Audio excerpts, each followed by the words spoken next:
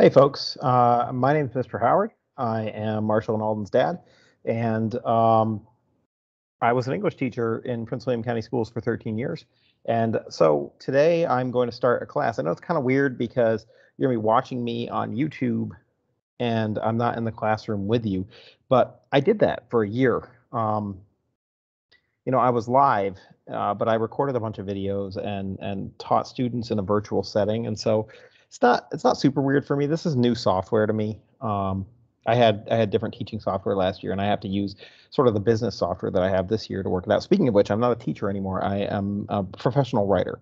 Uh, I write and edit business proposals for a living now, and so I've taken my writing abilities that I use to teach and I've transitioned them to the business world. I also am a fiction writer. I've got two novels out there. So I guess that's a little bit of background on me. I love literature. I love stories. I truly value the importance of writing. Writing is one of these skills that is absolutely essential to your futures and to your career, and that you're going to do more and more and more of as time goes on. And the goal of this class at the end of the day is that you become a better writer. This is about you. This is about um, improving yourself and improving your writing abilities because each year of your life as you go through academics, whether it's through homeschooling or whether it's a traditional school or whether it's when you go to college, the demands for writing get more intense and more rigorous. You start out writing relatively short things and you end up, if you go the route I went and you end up getting a literature degree, you end up writing a master's thesis that's over 100 pages long, or you end up writing novels, or you end up writing uh, proposals, or whatever it ends up being. So, writing is an essential thing. When I was a bank teller, because in another life before I became a teacher, I worked at a bank. All of the people that were trapped in middle management that couldn't get into the higher positions were people who couldn't write. Their writing was full of errors, and the people in upper management assumed they were dumb. They weren't. They were for the most part really intelligent, hardworking people. They just weren't eloquent in writing, and they had errors in what they wrote, and so they got judged. And so we want to make it so that you're successful in life and in your career. And one of the greatest assets that you can have is being able to express yourself in writing. Um, so anyway, let me introduce the class here briefly. I have created a hopefully that here we go. I have created a Google Classroom. So hopefully you can all get a Gmail account. It's free, and then we'll get emails out there. You can sign up for the Google Classroom. It's going to be a writing class, and writing is primary. Writing, history, and literature. These three things in this order, and you'll submit your papers online through the course. You'll see your assignments online through the course. Uh, you can ask me questions, even though I'm not there physically with you, you could send me an email. These are going to be recorded to YouTube, so you can write in the YouTube comments, and I'm happy to answer them there. And Google Classroom has a venue on each assignment where you can write questions, and I can answer them there as well. So there's going to be lots of back and forth, even though I'm not physically in the classroom with you. I'm there with you in spirit. So anyway, uh, let me go over the class. The class is structured in sort of three elements, and the primary element is writing. I've sort of already gone over the what's the point for writing. Writing is an essential skill. At the end of the day, your purpose in being in this class is that you take a snapshot of yourself now.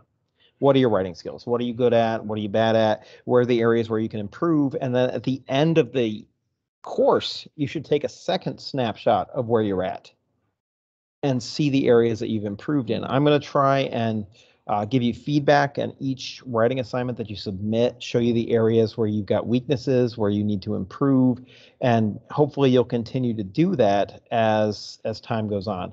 So some areas that we're going to focus on in your writing is organization. There's different levels of organization that we'll look at. We'll look at how you organize a sentence. We'll look at how you organize a paragraph, and we'll look at how you organize a whole paper. And it's sort of like a microscope. If you've ever played with a microscope where it has those different levels of magnification, you can look at your writing on different levels of magnification too. Sort of the global level, the whole paper, or the middle level, which is the paragraph, or that really detailed, specific level, which is um, the sentence. So we'll look at that. We'll look at your sentence structure. We'll even get down to the word choice. Your vocabulary says a lot about you and your abilities. And one of the things that I'm going to teach you is to elevate your vocabulary, but you shouldn't use words that you're not familiar with. So you can't just, hit the thesaurus button and slap a word in there when you don't really know how that word would be used. So we'll work on word choice and improving that. We'll talk about formatting a paper and grammatical choices. That's always going to be individual. The truth is that no two people have the same problems grammatically. And so trying to teach everybody grammar all at once, I don't think is a particularly useful endeavor. But when you submit a paper, I can go over it and give you feedback on the grammar errors that you are making and help you improve your grammar as time goes on. So you should see improvements in your ability to organize and your ability to write, in the word choice that you have, and the way that you format things, the grammatical structure of your sentences, your use of quotation. This is a history class, and in a history class, you need to base your arguments on direct quotation from experts. You're not an expert. So you can't quote yourself. You will be writing in your own voice, but in order for your arguments to be convincing, you need to take other people, experts in the fields, words, and use them in your paper. So we'll work on how to identify quotations that are helpful to you, how to organize those quotations so that you can prove a point, and then how to cite them, how to put them in there without having them be what we call plagiarism, copying and pasting somebody else's words and ideas. So we'll work on all that stuff in terms of writing. The ultimate goal of the course is to get you familiar with academic writing, with the kinds of styles of writing that you would be doing in high school and college classes. And nobody comes in with experience in this. It's okay to not have strength in this area and to improve as time goes on. The goal is improvement. The goal isn't to start out perfect. If you start out perfect, you've got nothing to learn. So please continue to work on that. I'm in a public place. I'm at the wharf where my kids are swimming. So if you hear kids in the background talking, I'm trying to tune them out too. It's how it is. So next on our sort of list of things that are important is history. This is a history class. Uh, History is an enormously important thing. I mean, you always hear that quote, those who don't learn from history are doomed to repeat it. And I think that's true. But, we don't have most of us don't have the capacity to alter the timeline in any significant way. But it is important that you know where we came from so that you can accurately predict where we're going and make intelligent choices in your life. And so I think history is important from that standpoint. But a lot of times I feel like people have the wrong idea of what studying history is or what history is in general. It's not about memorizing dates. It's not about memorizing names. We're not going to do any of that kind of thing. What's important about history is that you have a timeline in your head, right? That you can, inside your head, sort of place things where they happened in the history of humankind or before. And so that timeline goes back to prehistoric times and dinosaurs, and it tracks forward all the way to the present day. And we can extrapolate where it's going to go from there, not always accurately, but the more you know about history, the better you can do those sorts of things. So I want you to think about where the Civil War falls on the timeline. Um, and I think that's helpful to you. In fact, uh, when we talk about where the Civil War falls on the timeline, I think it's useful to have an overview. We live in Virginia. Virginia is really the state where most of the Civil War took place. It happened all over the United States, but the vast majority of conflicts and battles happened here. And so you can't drive around Virginia without running into signs directing you to this or that Civil War battlefield. And there's images here that you can see that there are two sides. There's a North Union and a South the Confederacy, and that they had this fight, and that Virginia is the farthest north of the Confederate States, and so that a lot of the battles happened here. So anyway, back to my outline. So we're gonna use the Civil War as our focal point because we have a lot of history around us, and we can use the history of this state, uh, and we can go on field trips and see some of the battlefields that we're talking about in the course. And I think that's a great avenue. And then Civil War history and history in general allows us to write different types of papers. If it was just an English class, you'd end up writing literary analysis papers all the time. But with a history class, you can write history reports on particular battles or on military technologies or on I don't know, anything of that nature. You could also write biography papers about individuals and their contributions. So there's lots of different types of history papers we can write. We can also write literary analysis papers. We'll get into that. We'll do some projects, but it gives us a wide variety of material, but it's all unified under the umbrella of history. Again, we're going to focus on Virginia and particularly on military aspects. I am not a Civil War buff or a Civil War historian per se. My father was really, and my father-in-law, both of them were really, really into the Civil War growing up, and so I've learned a lot from them. It's interesting because I grew up in Vermont, and that's about as far away from the Civil War as you can get. But my dad was always interested in the Civil War, and now I live in Remington, and right next to Remington is this place called Brandy Station, and in Brandy Station there's this house called Graffiti House, and it's this place where it was a hospital in this giant battle in the Civil War that happened right down the road from where I live. And we went and visited the house, and it turns out that one of the regiments that fought in the battle was a Vermont regiment, and their graffiti is all over the wall of that house, which is kind of cool. That people from essentially my hometown and my home state were right where I'm living now, fighting a battle in the Civil War. That's the kind of stuff that I think is really interesting. But when you look at Virginia and when you look at the Civil War, what we're talking about here, this is a map of Civil War battlefields by year. This is 1861, the first year of the war. You can see that there's a number of battles that were fought in Virginia. You move on to 1862. We have more conflicts. Here we are in Fauquier County. You can see that some of them are right in our dooryard. This is when the Peninsular campaign happened, and we'll talk about that. That's pretty cool. Then you move on to 1863, and they're all right here in our neck of the woods. Chancellorsville, Middleburg, Bristow Station, Manassas Gap. I mean, there's a lot of fights right around us. 1864 sort of erupts, and the war ends in 1865. You can see that the fighting has moved south by the end of the war. This is all in Union hands. So that's kind of cool. We'll track some of that, and I'll be looking at technology advancements. We'll be looking at tactics and leadership and some of the specific battles that happen in our backyard, and then hopefully we'll go there and check them out, and that will be cool. So anyway, I keep getting off track. We are going to focus, as we focus on Virginia, we're going to look at the Civil War. I think the easiest way to talk about the Civil War is to break it into two parts. We'll be looking at the Civil War pre-Gettysburg and post-Gettysburg. Gettysburg is this big battle that happened in Gettysburg, Pennsylvania, that was the turning point of the war. Up until that point, it's hard to argue that it could have gone either way. The outcome is sort of inevitable when you look at a lot of the factors going into the war itself. But up until that point, the South had a military edge in almost all of the encounters that happened. And then after that point, it sort of flip-flops, and the inevitability turns into a steamroller that just continues to slowly move south, and there's really no coming back. And so we'll look at the Battle of Gettysburg as a lecture and talk about that as the turning point of the war. And that way you can sort of, when you're already populating your timeline of the Civil War, right? Like before the Civil War, we had the American Revolution, America became a country, and then you get to the Civil War, and after the Civil War is World War I. So if you're like me and you're military minded and you want to place these things on a spectrum, okay, you got Revolutionary War, War of 1812, Mexican War, Civil War, and then World War I after that. And you can sort of Spanish-American Wars in there too. But you can sort of place it on the timeline. You can picture it there. And the middle of the Civil War is Gettysburg.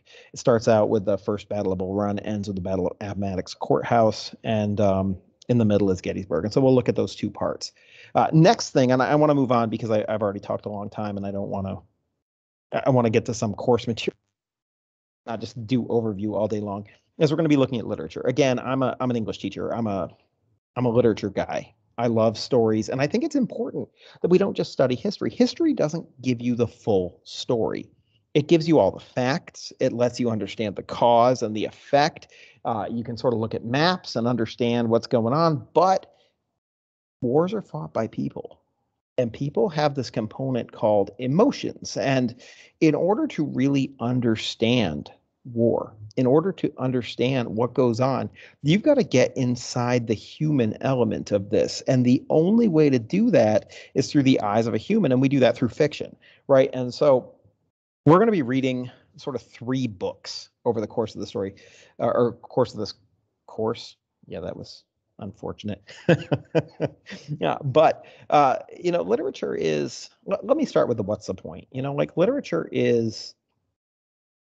It's a fabulous thing to study because it's part psychology and it's part history and it's part philosophy and it's all interesting. Every human being who's ever lived since the beginning of time has been struggling with the same question.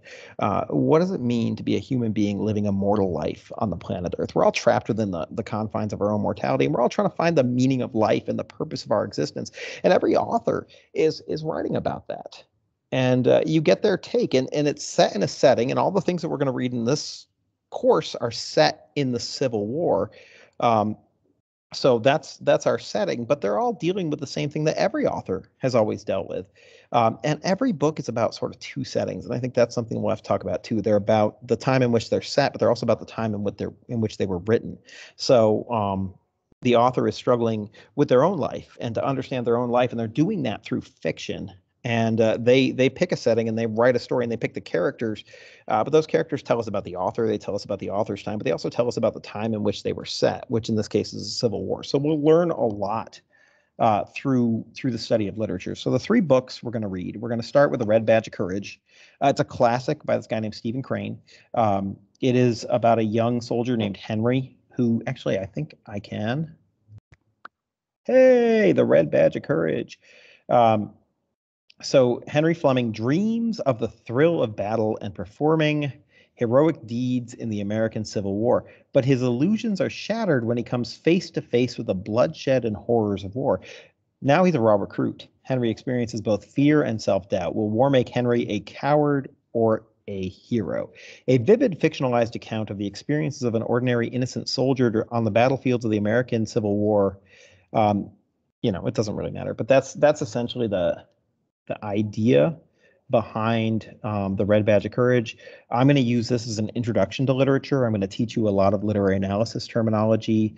I'm going to teach you how to think about a story in terms of theme and what the author is trying to get across to you. This is going to be something that is going to cross over very well when you go and study literature in your future high school, homeschool careers or in college. So I'll teach you all the ways to analyze and sort of dissect a story, the way the author structures it, the characters, the way they structure the story of the character's arc from beginning to end, and what we can learn thematically from that. I'm going to read this one out loud and do the analysis in a way that models good analytical behaviors, and hopefully that will be interesting to you.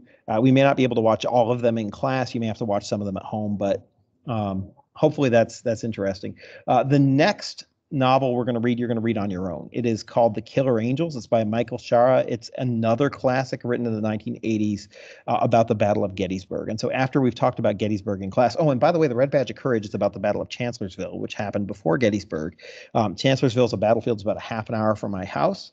Hopefully we'll go there either before or after reading The Red Badge of Courage, and you'll be able to, walk the ground that the story is set on and think about it and get a perspective on it that not a lot of people who read it do. Book's been read by millions of people. It's been a staple in classrooms since I was in school back in the 90s and before, and you'll be able to actually walk the battlefield, and I think that's cool.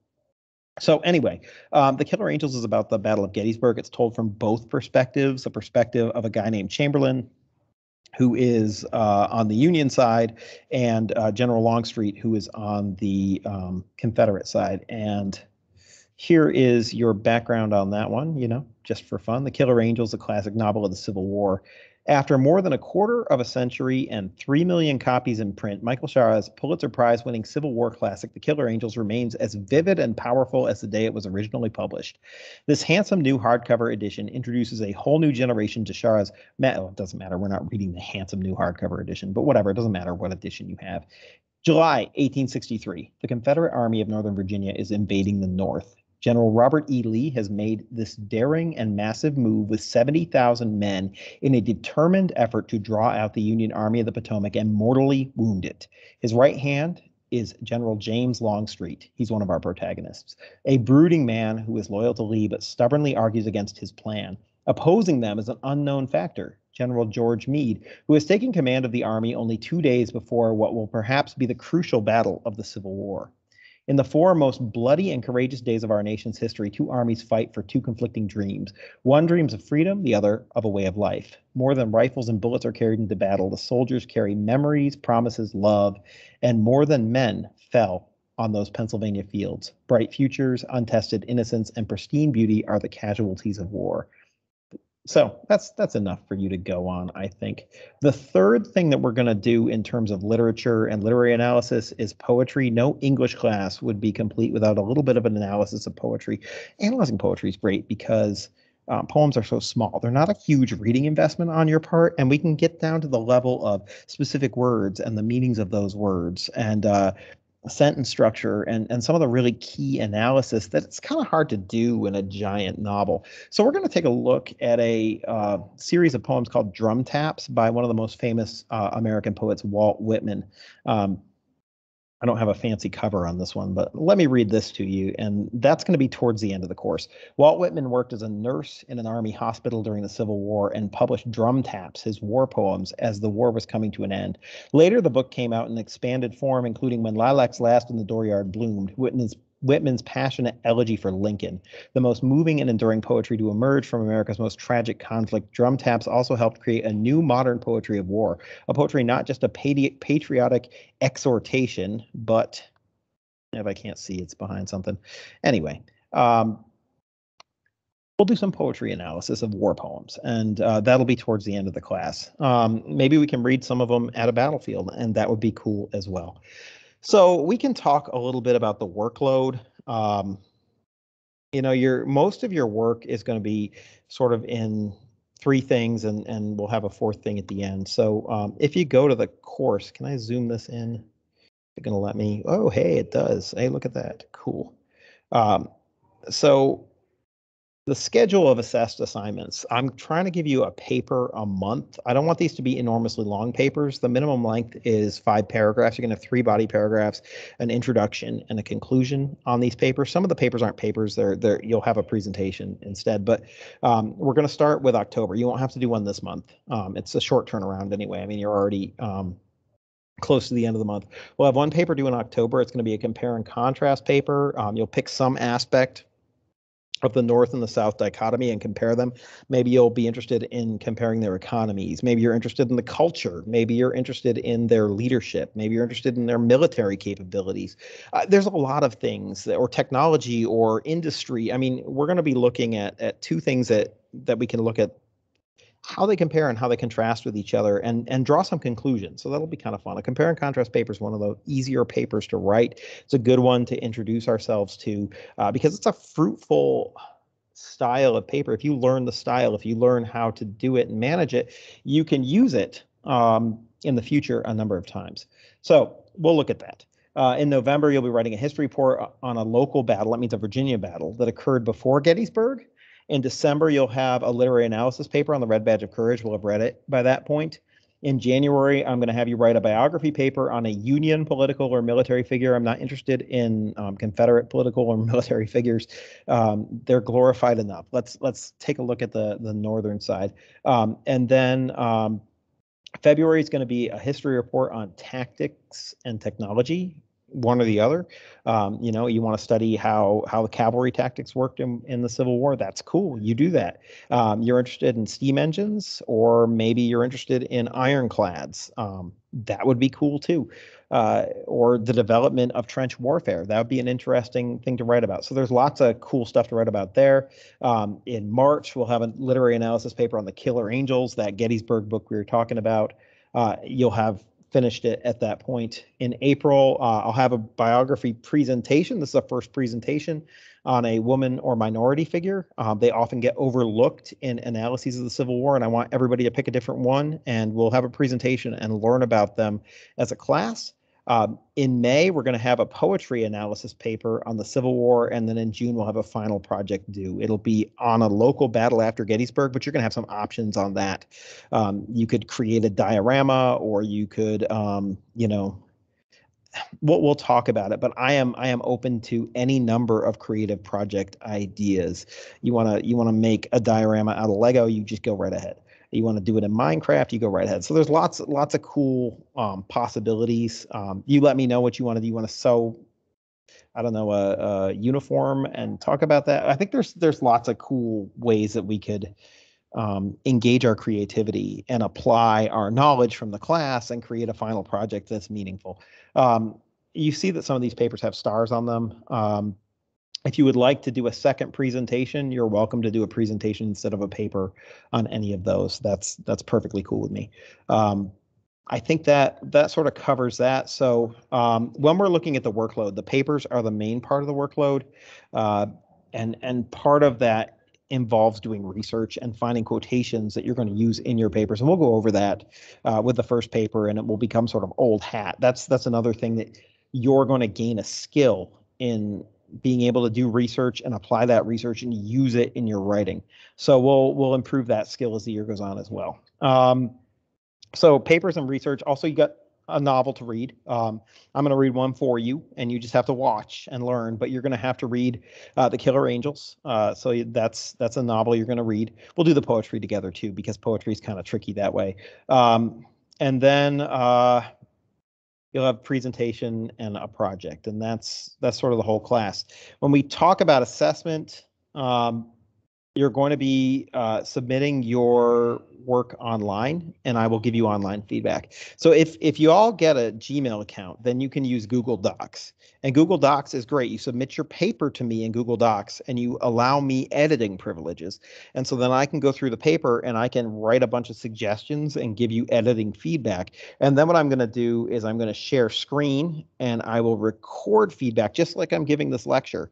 And at the end of that, I'll save it to a private YouTube file and send it to you. And so with each paper, you'll get my feedback on your writing that you can look at in the Google Doc, but you'll also get a video of me trying to talk you through some of the things that you might have struggled with in your writing. And hopefully you can use those lessons and apply them to the next paper. And each paper is an opportunity to identify the areas you need to work on and continue to improve. So anyway, I'm excited about the class. I think it's going to be fun. I want to do an overview of the Civil War, but I'm going to save this video and start a second one, and that'll give you a second to stand up and walk around and ask questions to parents who are there, and anything like that. So thank you. It's going to be a second because I am not super skilled at what I'm doing here. It is a new thing for me. So let's see if I go here and stop share. No, I stop the share. Okay. And I go here and I stop recording.